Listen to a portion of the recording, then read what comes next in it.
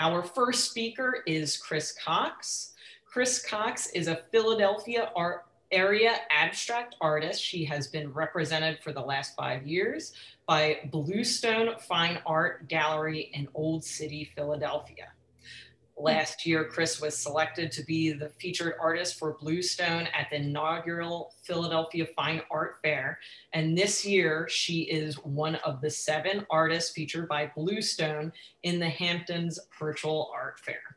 And recently, Chris had 2 paintings selected for Woodmere Art Museum's 79th annual juried exhibition to be held in the spring of 2021. In 2018, she had 3 paintings selected for one of the movie sets for this film, Creed 2. Her work was also in the Art of the State 2015, an invitational exhibition at the Art Association of Harrisburg. Additionally, you can also see her work in inliquid.com and artsy.net. Chris's paintings are in a private collections in Pennsylvania, New Jersey, New York, Delaware, Michigan, Alaska, and Rhode Island. Please let's give our guest a warm welcome, Chris Cox. Hi. Well, good morning, everyone. I'd like to thank Abington Art Center for selecting my paintings and sculptures to be part of the Fall Solo Series. Sorry, Chris, you're muted. Sorry. Here we go. All right. Well, good morning again, everyone. I'd like to thank Abington Art Center for selecting my paintings and sculptures to be part of the Fall Solo Series exhibition and for giving me this opportunity to present the Artist Talk. I would also like to thank all of you for joining me this morning. I thought I would talk about 4 things in this Artist Talk: the inspiration for these paintings and sculptures, my process in creating them, the finished work, and what I hope you as the viewer sees in them. When I get to the part in the talk about the work in this exhibition, I will show a PowerPoint of the paintings and sculptures, and that will be up in the screen. But for now, you'll just need to look at me talking, and just keep in mind that I am an artist, not a public speaker, so be kind. Hopefully I'll make it interesting for you, and looking at me won't be too painful. As for questions, perhaps you can jot down your questions, and we'll leave time at the end to answer any of them. And I think Gina said something about putting them on the chat, that you could do that also. But, I'd like to maybe hold those to the end if we could do that. So let's get started. Let's start with the inspiration. The world-renowned architect Frank Gehry said, "You can look anywhere and find inspiration." And they tell us as artists, we have to always evolve with our art and discover new ways to communicate and all of our ideas and our art. And that it's important to look everywhere and to use whatever is interesting that we see or experience. The British sculptors, Tim Noble and Sue Webster, talk about an artist's brain being like a giant creative sponge that draws on every single experience, many of which seem meaningless to others. I happen to find inspiration in old stone walls and paint what I see in them. Several years ago, I had the opportunity to be in Paris, and I found myself down on my knees on a street corner, looking at the carbon buildup of an eroding foundation of an old stone building. It was beautiful. Several colors of blue and rust and black on top of a grayish putty stone. As I looked closer, I could see something emerging. It was an abstract atmosphere. Later on, during that same trip, I was out in the French countryside, and I was totally intrigued with what I saw on the crumbling old stone bridge there. It was pocked with green, yellow, white lichen. And upon closer observation, I could see an abstract landscape emerging from that. And then during a trip to Italy, we stopped in Pompeii. I was amazed not only by the fading frescoes on the walls, but also by the images that the volcanic residue had left behind. To me, it looked like a turbulent seascape. So whenever I've had the opportunity and the good fortune to travel, I look for things in old stone walls, an abstract landscape, an atmosphere, other worlds. So it came as no surprise to me that when I was in Egypt early last year, I was taken with the imagery on the stones as we navigated through the locks on the Nile. The haunting figures that the river's water had stained onto the walls of the locks were mysterious, yet had a certain spirituality and peacefulness. I felt it was like a sense of otherworldliness to them. And these were truly water stains. No one had drawn on the walls or anything like that. William Burroughs, the Beat Generation writer and artist, said, "Nothing exists until or unless it is observed. An artist is making something exist by observing it." As artists, we are always searching for new ways of doing art and trying to see things in different ways. According to Rod Jenkins, the author of The Art of Creative Thinking, it can be as simple as seizing on something that's been overlooked by the world and forcing the world to take notice, sort of like discovering hidden worlds through your art. And they say it's easier to discover a world than to make one. And maybe that's what I did with this series. Now let me discuss my process. I work oil on canvas and oil and cold wax on board, using primarily oil sticks, and which they say is a less toxic option for artists. I don't know, but perhaps. I use very few brushes. I prefer palette knives, scrapers, squeegees, rags, sponges, anything that will give me the texture and the surface that I'm looking for in a painting. I usually lay my foundation with a roughly applied ground and build from there, adding layers upon layers until it develops a rich history. Sometimes there can be as many as 10 layers until I arrive at what is the final composition. And I think this isn't unlike how a lot of artists work too. Sometimes there could be as many as 10 layers, and each could be a painting in its own right. It's all about process for me. I really do embrace the unexpected and allow the process to reveal or uncover what is there. That's when the painting, in my opinion, becomes what it wants to be. I don't plan a painting. Many artists, myself included, say that the work seems to make itself, and the artist serves only as the guide or the mediator, allowing anything to be possible. And I really do believe that. Because I think sometimes when you try to force something, it doesn't work. The philosopher Plato maintained that art is a gift from the gods channeled through the artist. Who knows, but it's an interesting thought. Abstract contemporary artist Pat Steer, who does the monumental drip paintings that you might be familiar with, says she liberated herself from decisions about imagery and lets the record of the process become the image itself. She also feels that layering in her work, like I do in my paintings, gives it depth and heart. And I like that idea. Also, talking about process, the Polish painter Wilhelm Zasnel said, "There are no rules." He thinks of painting as being like when you slide down a mountain on a snowboard. You don't know what's coming along the way. And I couldn't agree more. And even the musician Herb Alpert said about his music, I just react to what sounds good and try to stay as spontaneous as possible. Mostly I try to be honest and listen to my own voice. I think that is true for painting too. The bottom line is you can't think too much about it. And so many times, you think you know where you're going with the painting, and then it takes you someplace else. Then what do you do?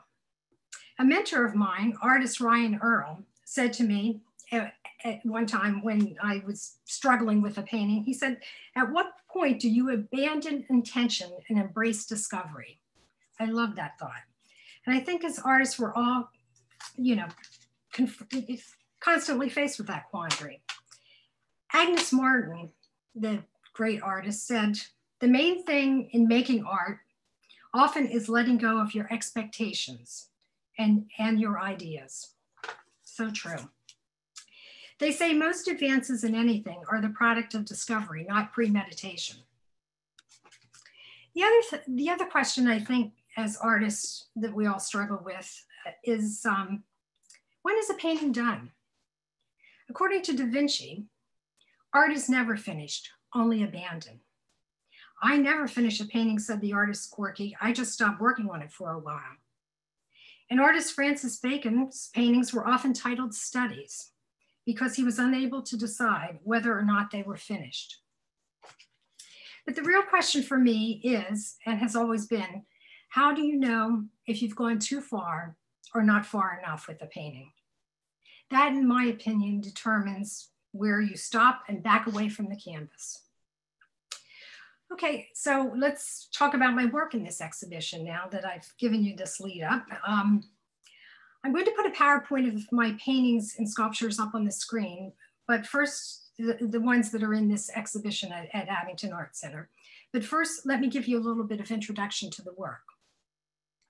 The paintings and sculptures I've created in this series tell a story of spiritual beings, poetic figures that exist in another world. They began as still lifeless beings. As the series progressed, they freely move around and interact with one another. I think their story is one of peacefulness, spirituality, community, togetherness, and individuality. I have 8 paintings and 4 sculptures that are part of my series that I call Spiritual Journey, a Visual Narrative. As I previously said, the work was inspired by what I saw on the stone walls as we passed through the locks on the Nile in Egypt. Now I'm going to put the PowerPoint of the paintings up on the screen so that we can talk better about these.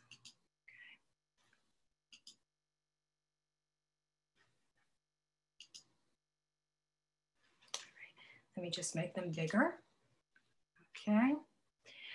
All right. The first painting I did in this series is the one called Standing Still. The beings appear to be lifeless, almost pillars of wood. I consider the atmosphere in this painting to be the most important part. It's almost surreal. And this is one of the ones from this series that will be in there are 2 that were going to be in the Woodmere Art Museum annual show. This is one of them. And this is the second one that will be in the Woodmere annual in the spring. This one, Weathering the Storm, is the second painting I did. And this is, just so that you know, this painting is cold, oil and cold wax on board. There's 2 in this series that are oil and cold wax on board, and the rest are oil on canvas. In this painting, the beings become a little more lifelike, as you can see, but sort of frozen in time. I think the atmosphere and the setting are also very important to creating the mood in this painting. To the next one. In this painting, Free Spirits, it's as if the beings have begun a journey together, maybe going towards a promised land or fleeing from something. And this is another one where the background, I think, they're very diminished by what is happening in the background too. I mean, they have a sense that there's something bigger than they are. Now, this is another one that's oil and cold wax on board. And in this painting, distant shores, they seem to have arrived somewhere. And, or perhaps chatting or going about their daily life. And in Crossing Paths, they appear to have developed somewhat of a sense of community and togetherness.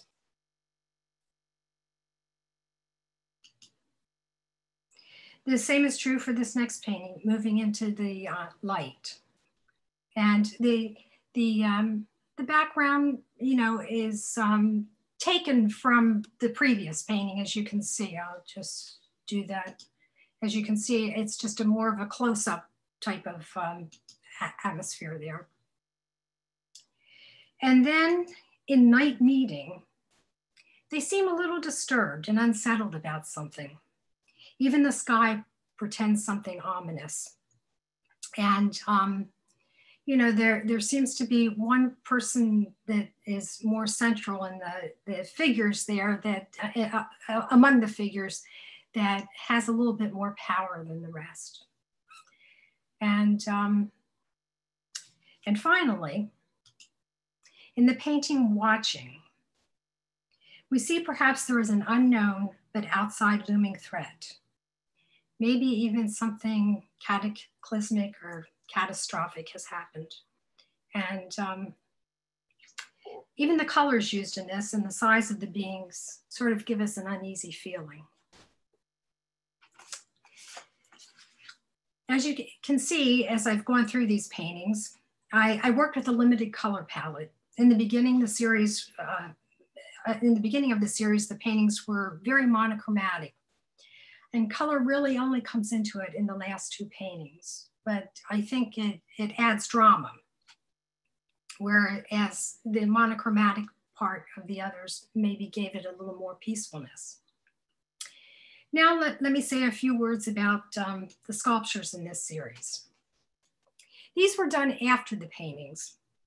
I felt a need to do something more three-dimensional. I thought it was the logical next step. And so I began searching for how I could achieve what was in my mind. And that's when I came across cypress knees. Cypress knees are woody projections from the roots of cypress trees. And they're vertically sent above ground, above water level, not ground, above water level, because you know, they're usually in swampy areas. And their function is unknown. They really don't know why the cypress trees do this. And each of these cypress knees has their own distinctive shape and size. I was able to get 9 cypress knees from a mother and daughter home business in Georgia. They sent me random shapes and sizes. I didn't get to pick anything out. When the cypress knees arrived, they were covered, really covered, with dirt and moss. And then my work began, cleaning and carving and painting and mounting. And once I saw who they had become, I started putting them together in ways that I thought worked. Soulmates, as you see here, became a grouping of 3 who looked like a family to me. And kindred spirits became a group of 5. You probably can only see 3 with this particular photo, but believe me, there are 2 others that are smaller. And so the 3 larger and 2 smaller. And I thought of these like maybe they are friends or collaborators or community leaders. And while working on kindred spirits, I couldn't help thinking of Rodin's The Burghers of Calais. Let me go to the next one here. Here we go. The sculpture When the Spirit Moves, as you can see, is someone on the move. You can almost feel a sense of purpose as he or she forges forward. And finally, the 6-foot fabric sculpture Spirit Guide was created because a fellow artist challenged me to do something more life-size. And it indeed was a challenge to come up with the armature and then cover it and make it part of the family of sculptures. But my biggest challenge was to make it seem non-threatening and more spiritual. I hope I have achieved that. And now I'd like to show a short 30-second video clip of how all of these paintings and sculptures look in the exhibition at Abington Art Center. So let me see if I can make this happen. Okay, here we go.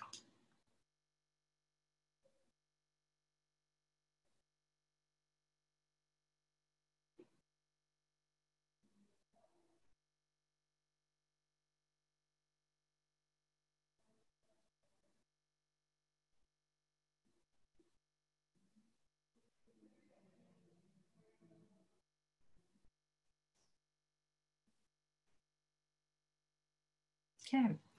Well, I'd like to say I'm still searching for why I've created these paintings and sculptures and what they mean. A dear friend of mine who passed away while I was working on this series said to me, eventually the meaning will become clear. Okay, still waiting. In the meantime, what I do know is that these paintings and sculptures and spiritual journey, a visual narrative, are peaceful and otherworldly with a sense of mystery. So finally, let me just say a few words about hope, how I hope that you connect with my work. And maybe I'll go back to me just talking here, and then if we need to, okay. So art is not what you see, but what you make others see, said Degas. Yes, art is so personal. Everyone sees something different.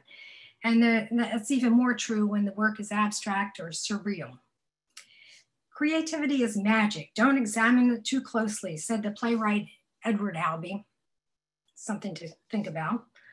According to Kit White, the author of 101 Things to Learn in Art School, good art never stops revealing itself. Images should reveal their secrets slowly. And the more complex the image, the slower the revelation. Artist Philip Guston said regarding his paintings that he wanted to end with something that would baffle him for some time. I think that's also what I want my work to do. They say if a piece is to have significance for anyone other than the artist, it needs to have something that will retain the viewer's attention, draw them in, keep them looking, and generate an emotional response. Years ago, I had taken a class with Stuart Shields, a Philadelphia artist who teaches at PAFA. He encouraged us to look at paintings with our senses. He said, you don't eat dessert with your intellect. I think that's good advice. And I guess in some ways, everyone wants to find something familiar in the painting, to find the bunny moment, as they say. They're looking for a familiar sense of place or an object or a person. But what really draws us in, Philadelphia artist and teacher Kassim Mahmoudi says, is what we just can't quite put our finger on, the mysterious. Another Philadelphia artist and teacher, Val Rossman, says a painting should ask more questions than it answers, which I think is a very interesting way to evaluate a painting.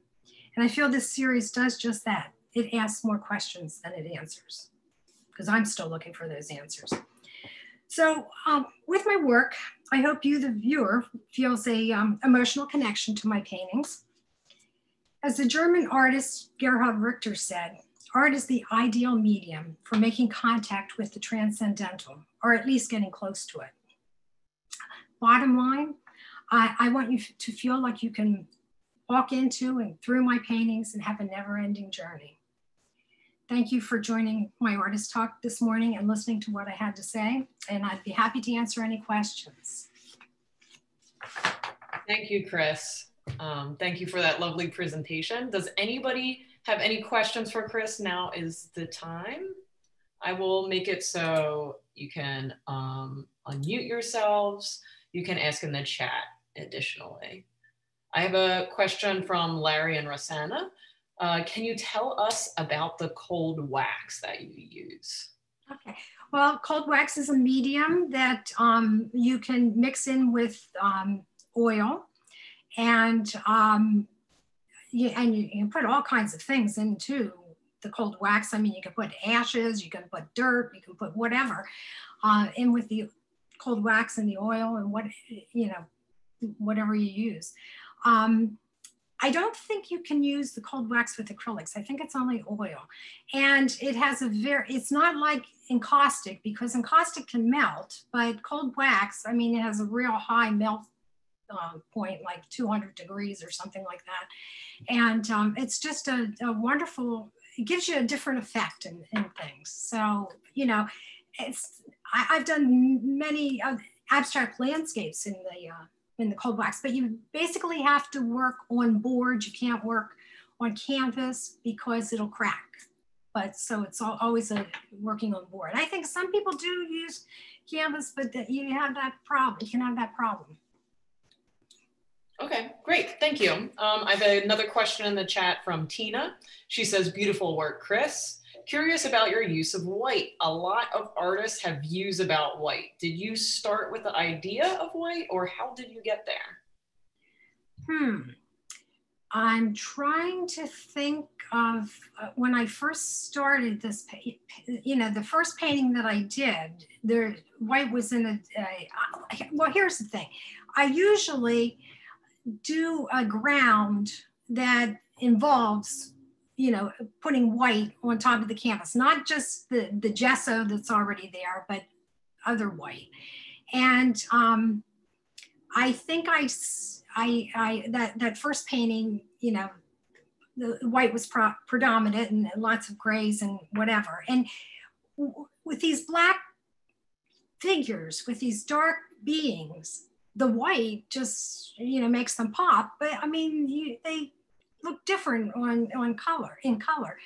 The other thing is with white, it has a coldness to it. And I think I wanted them to be in a cold atmosphere. And, maybe that was it.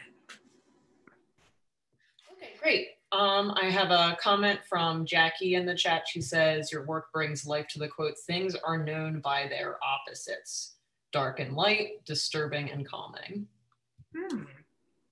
Very good. Yeah. Well, I mean, that was a comment, not a question, right? Yes. Yeah. Thank you, Jackie. I have another question from Larry and Rosanna. Do you work on multiple paintings at a time? Yes, always. When you work in oil, if you work on one at a time, you're going to be waiting forever. So I always work on multiple paintings at a time. Okay, does anybody else have any questions or comments? Yes, I would like to, this is Rosanna. I would like to ask about the cypress knees. They're pieces of wood, am I understanding correctly?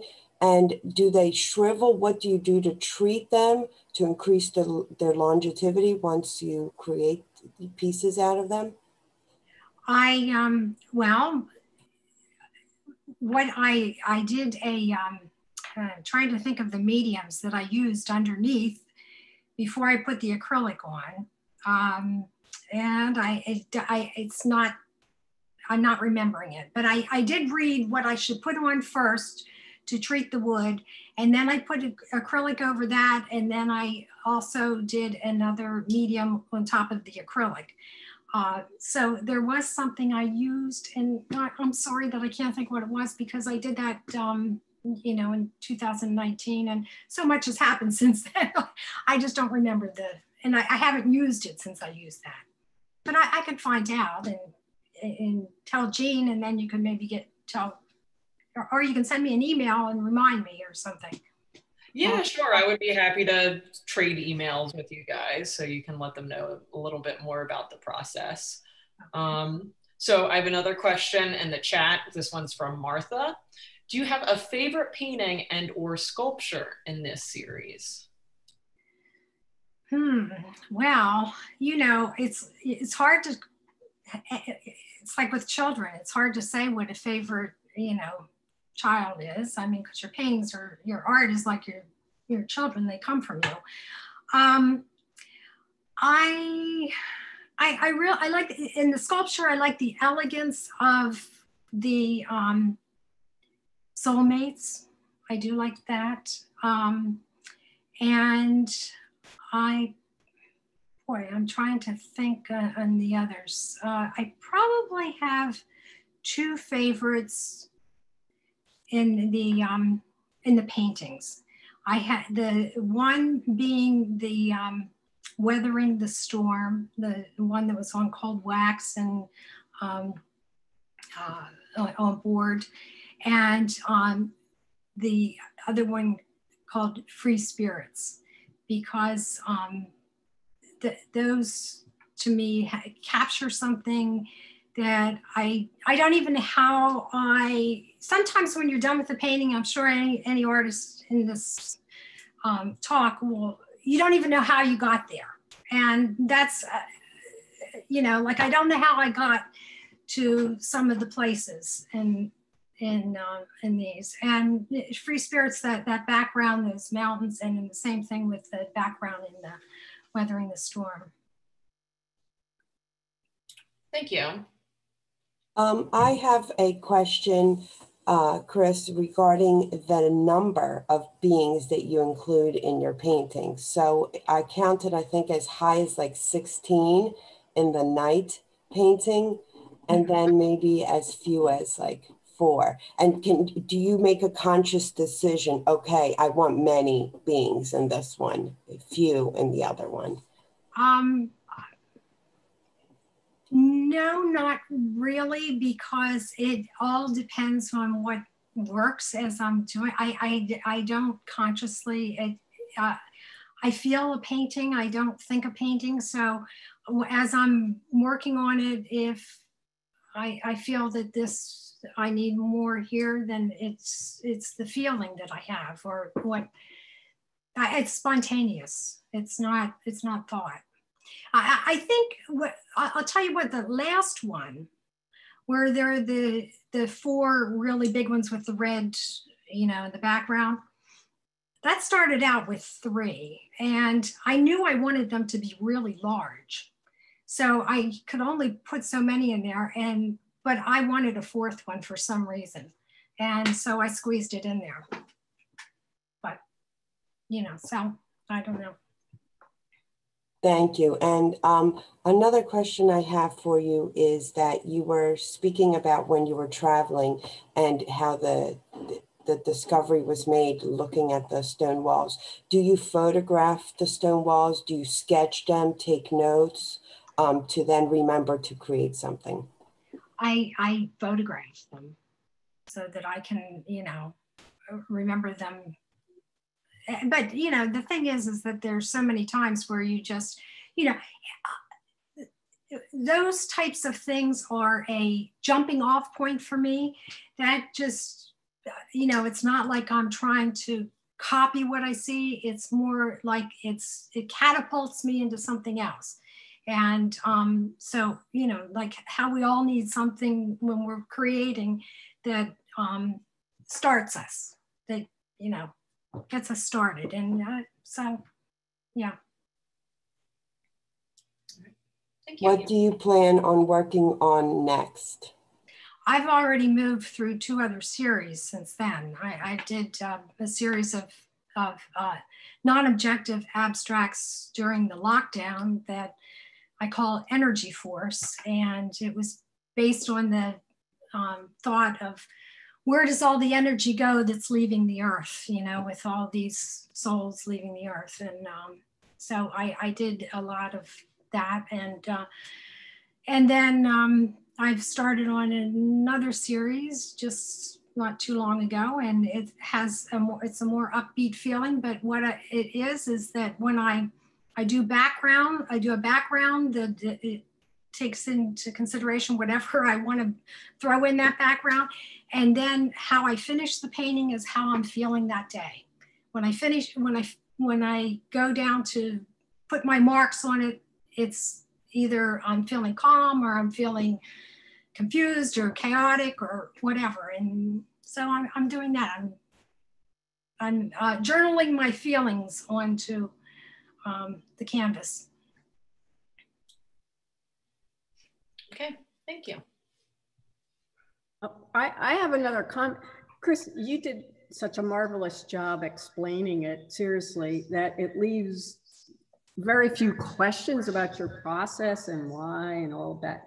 But what it does to me is it explains how life works, right? You go through disturbing times and then you kind of came to a calm conclusion, or you left it unresolved because you couldn't process it yet. And then you move to another painting, and that one sort of leaves you calmer and resolved, but it's on top of the darkness or the disturbingness. And then you resolve it with a warm and a calm. And it's almost like why those 3 things you said were your favorite or my favorite, because they resolve, they calm, they got warm. And the disturbing ones are disturbing to me, they Yes. really do. So, and there's so many complex layers. It's like a life. How do you explain a life? It's one layer upon another, and it would take a lifetime to explain it. And since then you've been in a million other situations. So that's why they're never done. Right, right, exactly. Thank you, Jackie. Thank you. Right. I have a comment from Larry and Rosanna. They say they love your paintings. Lisa has a question for you. Will you go back to this series and create more of them, or do you consider it completed? Well, Lisa, you as an artist know this more than anyone, I think. It's very hard to ever go back. I mean, you're never in the same, and if you try to do it, it doesn't work. So I don't think so. I feel like it's completed, and I feel, I don't think I would, you know, have the same feeling that I had. I mean, I think what we've all gone through in the past year, I mean, everything has changed so much. And, you know, that was done in a certain, that was done in 2019 before, you know, all of this craziness happened. And, you know, and before I even did that series, the spiritual journey series, you know, I was doing abstract landscapes, and I couldn't do a landscape now if you paid me to do it. I don't know. You know, I'm on to doing very non-objective things right now. So I guess, you know, I think they're done. I think the people are done. Okay, great. Thank you for that. Does anybody else have any questions for Chris? Got a thumbs up from Lisa. Awesome. Okay, so I think what we will do, thank you so much, Chris, and thank you everybody for creating a lovely conversation just now. So I am going to introduce our next speaker in a moment. I'm going to actually make her a co-host if I find her in my chat right here. Here we go. Co-host. Okay, perfect. All right, there we go. Perfect. Okay. Our next speaker is Adele Kubel. Adele Kubel grew up in Cheltenham and has lived in the Abington area her whole life. She did both her undergraduate and graduate work at Tyler School of Art. Presently, she teaches art in the city of Philadelphia. She has been an art teacher for almost 33 years. I have a quote here from Adele. She says, "My paintings are about my love for luscious, rich surfaces and arrangements. My paintings are about the physical and the spiritual. My paintings are compulsive and obsessive." Please help me give a warm welcome to Adele Kubel. Oh, Adele, you're muted.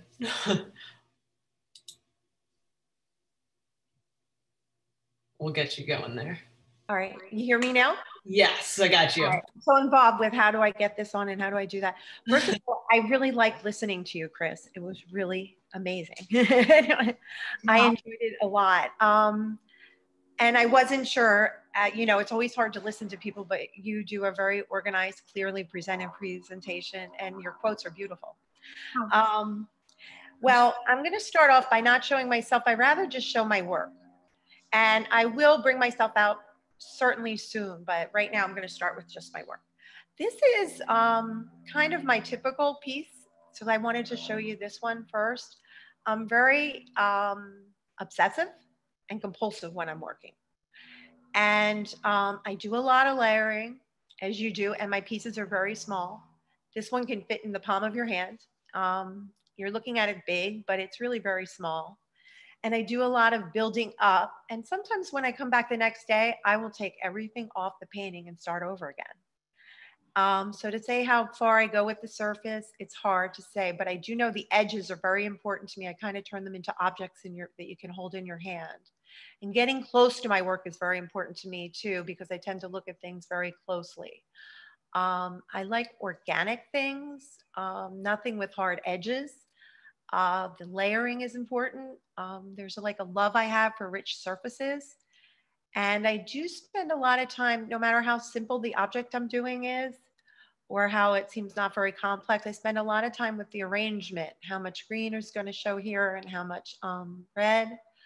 And the gooey thickness of it is extremely important to me when I'm building up the texture.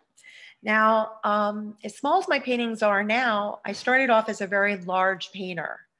But as soon as I left college, I immediately went to smaller work. And the reason for that, I think, is I put some thought into it. I didn't have the time I did in college. So I felt I couldn't control a large surface as much.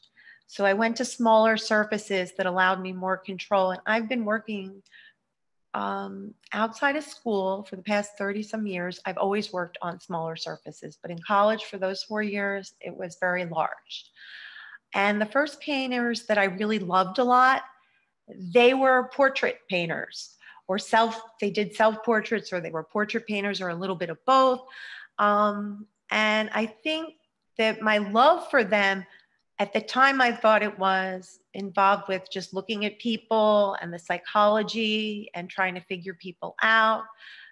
But, and I started as a portrait painter too, I think, for the most part. But I found people very complicated. And what I really, I think, loved about the painters that I first loved was that they were working with paint and building up surfaces as well, and were obsessive about what they did. So I moved away from some of the painters that I first loved. Like, I loved Modigliani, but it was the surface, I think, that really attracted me to him. I was really into Alice Neel, who's a Philadelphia artist. But again, I think it was the surface, the way the paint hits the canvas, that was really what appealed to me. And I thought it was, no, it's portraiture. But then I got involved with more of the abstract expressionists. I loved Jackson Pollock a lot. I still love Jackson Pollock a lot. Mark Rothko I loved a lot. It was his color. And the artists that I used to love, I still love, but I think I have a better understanding of why I like them. And I don't look now that I've been painting a bit of time to other artists as much. Like, I can be pretty much somebody who works alone, and I don't necessarily have to be motivated by other people's work the way I once was. I know what's important to me, and I know what I'm looking for a lot, but again, I never stop finding it. I find it in one painting, but it's not enough. I've got to find more of what I love in the other painting, and that's what makes me want to paint again. I might have captured something, but I didn't get enough of it. And it's almost like a drug. You do one painting and you feel compelled to do the next one. And I'm not really an analytical person, but I am very emotional, and I can go on and on with my emotions. And I think it allows me, when I'm painting, to put them somewhere, okay? And it makes me feel, a lot of it is what painting does for me. When I paint, I feel I have a release and I have control of at least this small area. And that's important to me. And I have it in the palm of my hand, or I have it on my lap, but I don't feel sometimes in life you have that much control. But when you're doing your art, you control that one area and you can really analyze it, think about it. And what I look for the most of all is that surface. The touch of the surface is very important. What do I paint with? I usually start with brushes, but I don't really just paint with brushes. I use my fingers a lot as well. I'm very physical with this small space. And sometimes, I feel like, it's a little bit of, there's a lot of paint underneath that's important for me to get, but usually I'm not sure what I'm looking for, but I know when I've gotten it for that little moment. These are 3 flowers, and this is not one of my favorite paintings. I think I started off with one I prefer, but it does have a bit of the edges that I look for that's very important to me, but it's very distant and I prefer to get very close. And I think the other painting has more of the close-up look that I am obsessive about, getting close. I'm never close enough to what I need to see, kind of thing. This is a vacation painting, and I love large open spaces, which I think appeals to just about everybody. Love the freedom of a large open space and looking out on the horizon that never ends. And it also allows me to build up the surfaces that I like. But when I painted it, I didn't realize that. But I love the way you can play with the ocean and really get those waves built up, and the distance. The horizon line is very important too. And you know, the small painting allows you to take the energy you have and get really obsessive with that little space. Now, this is also, of course, a small painting. All my paintings are small. I think it's 6 by 8 inches or so. Here's another one from it's vacations. I love water. Everyone, you know, I think enjoys the ocean in some way. If it's not getting in the water, it's watching the water. And I absolutely love water.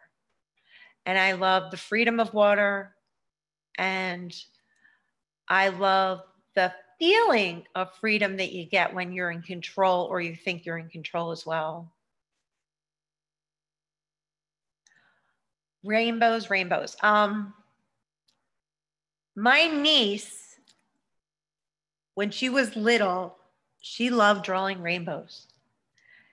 And I saw that she loved rainbows, and it was something that I started to get more involved in, because whenever she would take out a piece of paper, she was drawing rainbows again.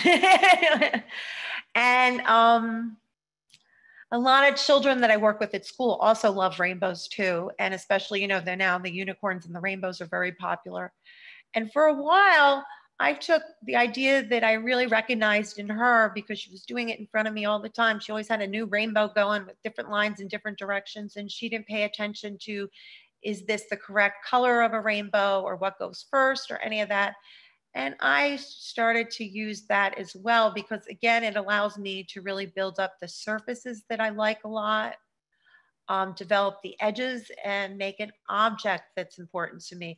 This one's a little bigger. It's like 12 inches by something a little less than that. But all my paintings, again, are very, very small. And I love the fact that with rainbows, I can do what I want, which is build up the surface. I love the fact that rainbows are something a lot of girls appreciate and really get into and are joyous and celebrate. And I think with my paintings, at least the things that I start to work with, the image that I will start to work with is usually beautiful. I'm not one to say, well, I'm going to start with something that's ugly. I usually start with what is beautiful and celebrate it from there, what's inside me and how I feel about it to some degree. Donuts. I love donuts and I love icing. So these are my donuts. I absolutely love donuts. I don't think I would feel like painting donuts right now, but for a little bit of time, I thought, you know, that I would love to be a cake decorator. I would, and this is my exploration of icing, I guess. And I usually start my day off with coffee. And there's nothing wrong with those donuts, especially when they're brand new and they put them out in Dunkin' Donuts. I just love donuts. And so I think that's a celebration of donuts, but it also, again, allows me to explore like just my love for surfaces, my love for paint. I love paint. This is a different rainbow. I do tend to go back to, certain flowers more than other flowers, certain types of flowers that I like. I love the lily a lot. And with the rainbow, I can go back to it again and again. I sort of made it maybe a little bit of my repertoire. I don't think the donuts are part of my repertoire, but you never know. But rainbows to some degree are staying with me right now. And I love the fact that I feel, I love getting in there with like a little bit of a knife or the end of the brush and making a line across the rainbow, almost like a scar in a way, and then separating the colors, building up from there. Again, My niece was very good. Why does a rainbow have to be an arch? You can have rainbows going in all directions and all different places. These remind me of, now that I'm looking at it, like tire marks on the street, which aren't too beautiful. But I would like, you know, the bright color of the red next to the orange. I love red next to orange. I think I'm into purple and blue a lot. And the edging is important to me too. All my paintings are on masonite. They're oil on masonite, and I don't put anything in my paint. It's just a buildup of paint. I'm very simple and straightforward. If something has more than 2 or 3 steps, I'm done with it. Here's some more donuts. Chocolate with sprinkles. And right now, I think what appeals to me most is the edge, because I do start off with straight edges, but the paint really goes off the edge of the circle from there. And sometimes I take, like I said, all the paint off and start over the next day. Sometimes I keep building up. I do, though, tend to work on one painting at a time, but I think that has to do with I don't have a lot of time sometimes. So I have less energy than I would like to have, but I'm planning maybe to, you know, leave my job soon and have more time to work. And I might try working, because I think that would help me a lot. Like you were talking about, Chris, working on more than one painting at a time. I think I would love to do that, but I tend to focus on just the one. I think I would get maybe some interesting things if I went further with several paintings, or just several paintings at one time and then one at the next time. But I take the energy I have and I'm very focused with it, which is part of my obsessive quality. This is the final one. I knew when I get to the final one, because it's the fall leaf. And this is my favorite part of fall. I would say I still like this part of fall. When the leaves fall from the trees and are still under the trees and they're still very beautiful, and you see all the color, especially on a day like today, and everything lights up with the sun. Fall is beautiful. But usually by the time we get to Thanksgiving, my love is ended and the winter is starting to come. And unless I find the day-by-day stuff a little bit more difficult. I usually do the best of my painting, I think, in the spring, the summer, and the early part of the fall, because as the later part comes after Thanksgiving and the days get very, very short, it's harder for me. But this is like a perfect fall leaf with the scar going through it. And I happen to really like this painting a lot. Right? This is one of my favorite ones. And I'm trying to think of some other things to say, but I think I'm going to stop the share, and here I am. And okay, thank you so much, Adele. okay. Does anybody have any questions for Adele on her process or the work in the show or any of the things she talked about today?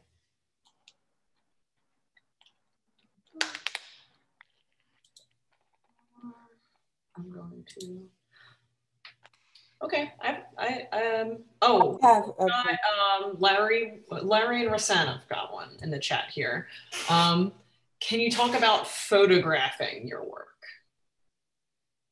I don't photograph my work.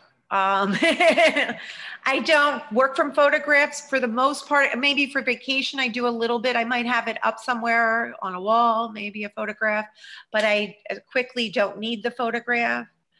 If I start flowers, I will go get some flowers. I'll have them nearby. And they'll start to wilt and I'll look at them less and less. But I usually do like to have flowers nearby if I'm working with a flower. With my niece, when I started her rainbow paintings, I got a couple from her and I had them on the wall, and then I did my own versions. I do start, like I have something that I'm starting with, a very physical thing maybe in front of me, like a photograph to some degree, but I don't need it very quickly.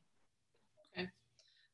My guess is Thank that you. they were talking about like photographing your work once it's completed, because I too noticed, since your work has those beautiful edges, you can't really do the thing that artists typically do, is you just kind of crop them in. Is that just something that you have somebody else do, or do you do that yourself? I don't take my own photographs. Yeah, I usually have somebody else take photographs if I'm looking for photographs of the work. I don't feel I'm that good a photographer to take it. For some people are experts at, you know, photographing art. Gotcha. Okay, great, thank you. I have another question from Joanne. She's asking, how long does it take for a painting to dry? Oh, it takes years. I don't think they're probably totally dry underneath. It takes a long time for oil painting to dry, years. They're very thick. For small paintings, they can be very heavy. I have a question from Larry. He's saying, how do you mount the paintings? You went right to a mask suddenly. How do I mount the paintings? Sometimes I'm not that great with, I don't feel the need to have a frame around them. I will tell you that. I'm fine with just putting them, leaning them against the wall, which is kind of popular now with you see with home design, they just lean it against the wall or a shelf or something. I don't feel the need to frame, but if someone else wanted to, I'd be fine with it, but it's not my thing. Okay, thank you. I've got another question from Katya, I think it is. Adele, your work is beautiful. How much do your paintings weigh? Probably pretty light since they're very small. How long do you typically work on a painting? They're heavy, but they're small. They are heavy though. You have to pick, some of them are very heavy because paint weighs a lot. And I don't keep track of how long I typically work on a painting. I work on it until I feel like I got the surface the way I want for the most part, I think, and then I'm done.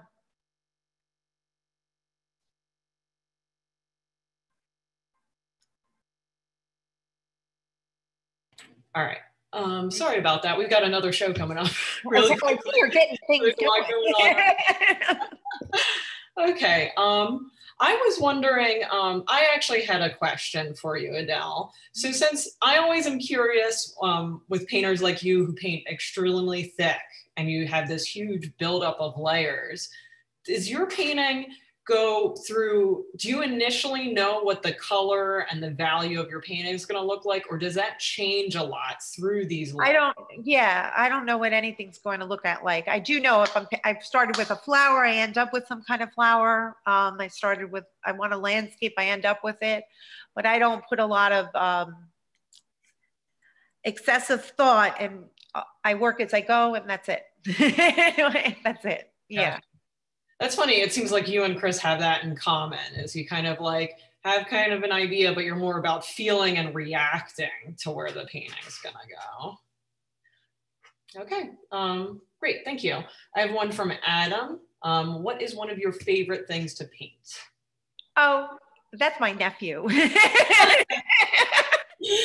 Well, your nephew's asking you a question. I paint rainbows. It's the flowers I like. You know, that's enough, Adam. I have enough.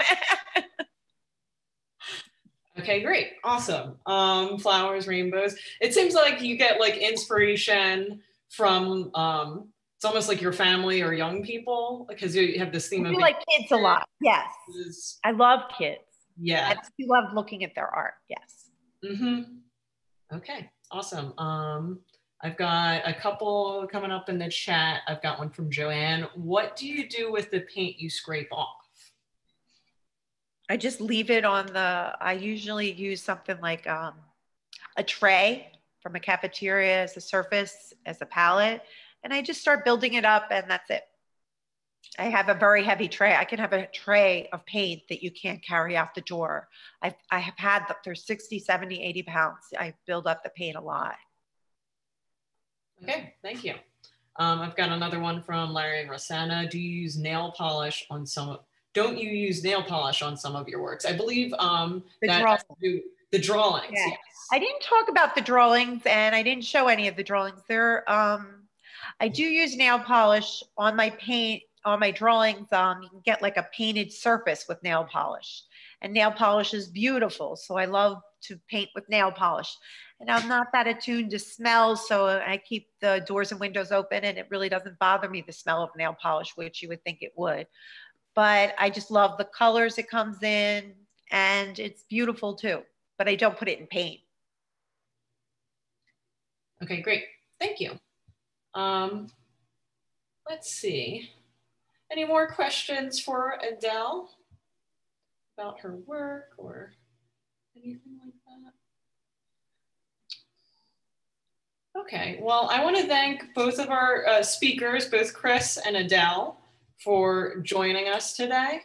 Oh, thank you. Yes. Before I'm going to do some plugs for the Art Center real quick before we head out. We have a new upcoming show that's going to be up after Thanksgiving. It's our annual jury show with juror Michael Gallagher.